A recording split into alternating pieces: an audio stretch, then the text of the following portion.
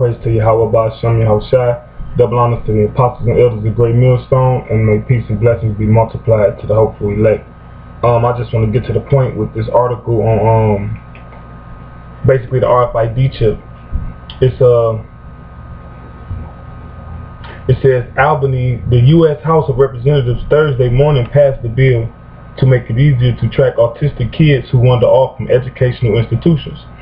Named in part for a New York City teen who drowned in the East River after slipping out of his school, Kevin and Avante's law would reauthorize and expand a program designed to help locate missing Alzheimer's patients to now include autistic children.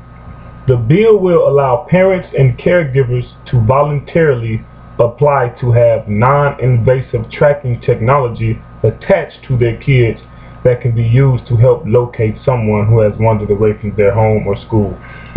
And basically, that's like in regards to the chip. You know how the so-called white man Esau, how he do things.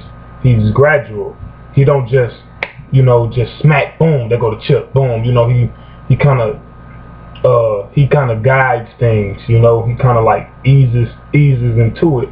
And that's something that he is going to ease into the RFID chip, because it said non-invasive tracking, and is the way it's implied like it's a necessity, because the devil, which is devil means deceiver, this Edomite, this deceiver, he basically wants you to feel like it's a necessity, like it's a need.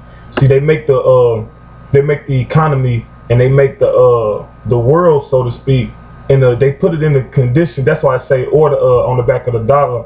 I believe it's Annuit Coeptis. I think it means order out of chaos. They make these chaotic situations, and then they cause the situation, and then they come with the answer. But they had that all along. Like the chip is a plan. It's just in they plans and workings. They just got to make the situation right for it. Alright, let me get quick scripture. This is Psalm 55 and 21. It says, the words of his mouth were smoother than butter, but war was in his heart. His words were softer than oil, yet were they drawn swords. Yeah, because when you read that law, that's smooth. Like those some smooth things to say. Oh yeah, we're going to put non-invasive tracking, to help the Alzheimer's patients and the autistic kids. But it says in his heart is drawn swords. Like that's basically to usher in the whole martial law, Jacob's trouble that the scripture speaks about, which is going to be a time that has never been upon the earth. When you read in the scriptures about the Israelites and all the trials and tribulations the Israelites went through, which is the so-called Negroes, Native Americans, and so-called Latinos. And we say so-called because that's what they are so-called, but that's not the truth. We Israelites. Alright? So basically back to what I was saying, like through all their trials and tribulations under the different captivities under the other nations, this is going to be a time where it's going to be uncomparable. But basically Esau ushering in, trying to usher in that chip, because the chip that the Bible speaks, and the Bible speaks on that. Let's get that scripture real quick, because the Bible, this book is current. The Bible ain't like a lot of people believe. The Bible is just a bunch of collection of stories where it's good to how can I put this? Because the average person thinks like, all right, like you have the Bible, you have the Quran, you have the Vedas, you have all type of other sources of religion, where they just think, well, they all get their points and you can just dib and dab and pick and come up with your own thing. That's basically what people think the Bible is, just something to take what you agree with and disregard what you can't understand and don't agree with. But it's not like that. It's a current book for the Israelites to it's basically like a guidebook. It's an Israelite guidebook, right? But it says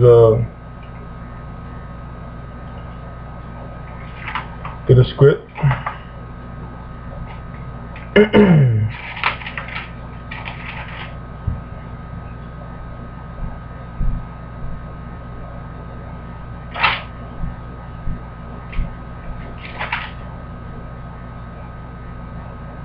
Okay, here it is. This is the Revelation 14:9. It says, and the third angel followed them, saying with a loud voice, if any man worship the beast and his image, and receive his mark in his forehead or in his hand, the same shall drink of the wine of the wrath of the Most High, which is poured out without mixture into the cup of his indignation. And he shall be tormented with fire and brimstone in the presence of the holy angels and in the presence of the Lamb. So basically, like when they say receive the mark of the beast is the chip. It's a physical thing. It's not an embargo. It's not John 3:16. It's not Christianity, because you got to look up what words mean. You know, the Bible was written so many thousands of years ago. The Bible wasn't originally written in English. You know, a lot of words you can't translate to English. When you read the prologue to Sirach, it says things other in the Hebrew tongue, certain things in the Hebrew that when you speak it in another language, it don't got the same force. It don't got the same power. It don't even have the same meaning. You know, you might read one word in English. You know, you might read a scripture in the Bible in English. Then you go to original Hebrew, and it broadens your understanding. Like like that scripture John 3:16, the word world. Reading that in English, it makes you feel that for God so loved the whole world, and that's not even Hebrew. That's Greek. And you got to go into the Greek too, because you go into Greek, then it lets you know for God so loved the whole cosmos. You know, the ordered arrangement. You know, a particular, even when if you go to dictionary.com right now and type in the word world, the second definition gonna say a particular division of the earth. So the Most High loved a particular division of the earth, and that particular division is the Israelites. All right, but back to the mark of the beast, and the scripture says whoever received that mark is gonna receive. It says the same shall drink of the wine of wrath. Wrath is like fierceness, like anger.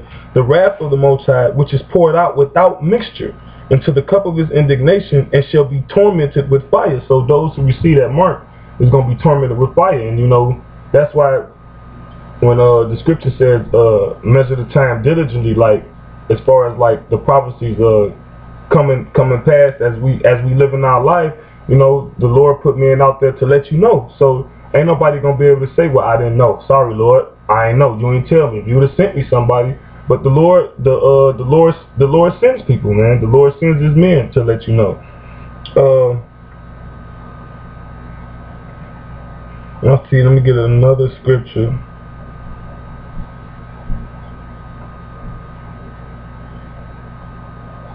Oh yeah, this is Revelation 13. Verse 16, it says, and he calls it all, both small and great, rich and poor, free and bond, to receive a mark in their right hand or in their foreheads. So it don't matter what walk of life you coming out of. It don't matter if you coming from, you know, being a homeless or being Fortune 500, you know. It says, and that no man might buy or sell, save, and that word save basically saying unless, save he that hath the mark, or the name of the beast, or the number of his name. So that further lets you know it's a physical thing. How you not going to buy or sell with Christianity?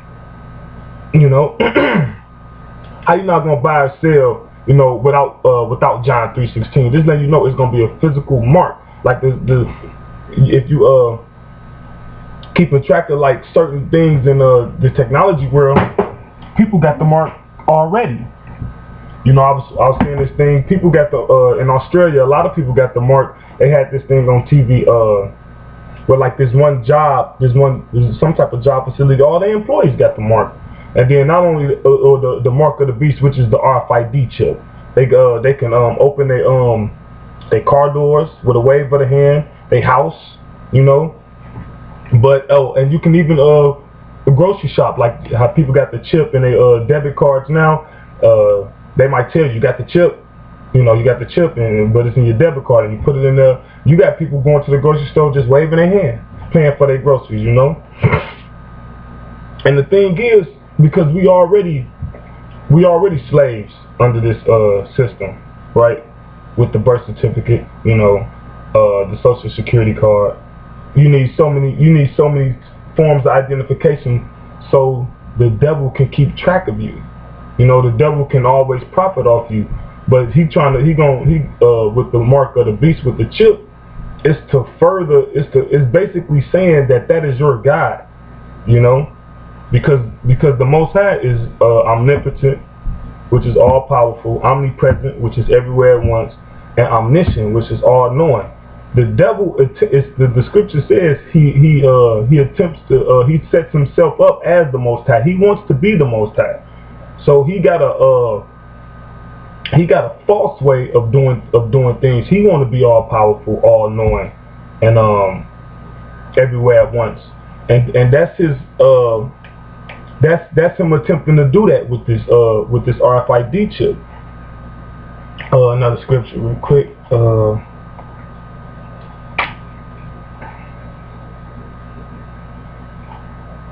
This is 2nd Esdras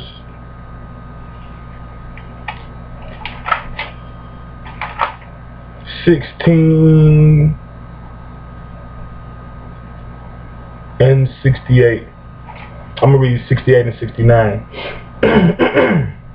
This 2nd Esdras chapter 16 verse 68. It says, "For behold, the burning wrath of a great multitude is kindled over you, and they shall take away certain of you and feed you." And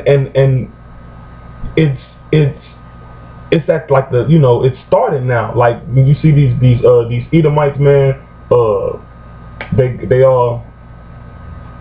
they got a lot of courage off this Trump juice. You know, we liken it unto Trump juice, man, because with Trump being in office, it's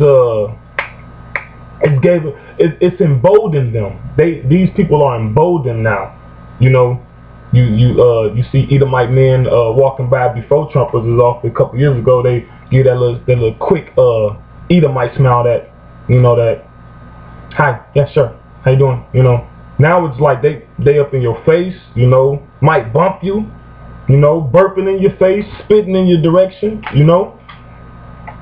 It says, "For behold, the burning wrath of a great multitude is kindled over you," and those going to be those martial law troops. All right. It says, "And they shall take away certain of you, and feed you, being idle with things offered unto idols." And you know, those who don't have the Lord, you know, if you ain't putting your faith and trust in the Lord, then you gonna feel like you ain't got no option but to take that chip. You gonna try to reason with yourself. Well, my kids gotta eat. I mean, I can't let them go without eating. I can't watch them die. You know, so reasoning within yourself, but not right, you gonna take that chip. And when you read verse 69, it says, "And they that consent unto them shall be had in derision." So even if you accept the chip, you gonna think that's the answer, but you're gonna be had in derision, because whole time it says, "And in reproach and trodden underfoot, for there shall be in every place and in the next cities a great insurrection upon those that fear Yahweh Bashim Yahushai." So even those that take the chip, you still gonna be included in Jacob's trouble, thrown in the concentration camps, and then you still got to face the wrath of the Lord. Because the Lord said in Revelation 14, it says that those that consent unto the mark of the beast, they're gonna be tormented with fire. They're gonna receive the wrath of his indignation without mixture, you know. And I had another scripture, because that's basically the RFID chip precursor. You know, like this devil does. He gradual. It be gradual, you know. But it says, let me see, scripture that I had. This is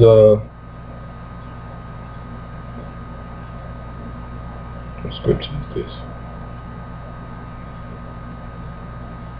I think it's, I had it in my phone. It was I think it was Isaiah. Salachya. Let me see if I can find the scripture. Now my phone don't want to work to get this scripture out. connection problem. Let me see, it might have been Isaiah 32. Let me see. Nope. That's not it.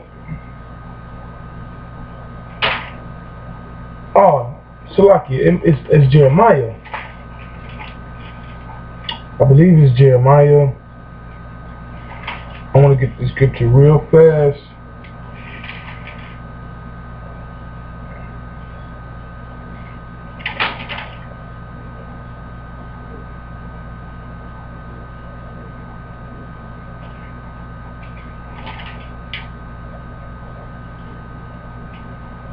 You know what?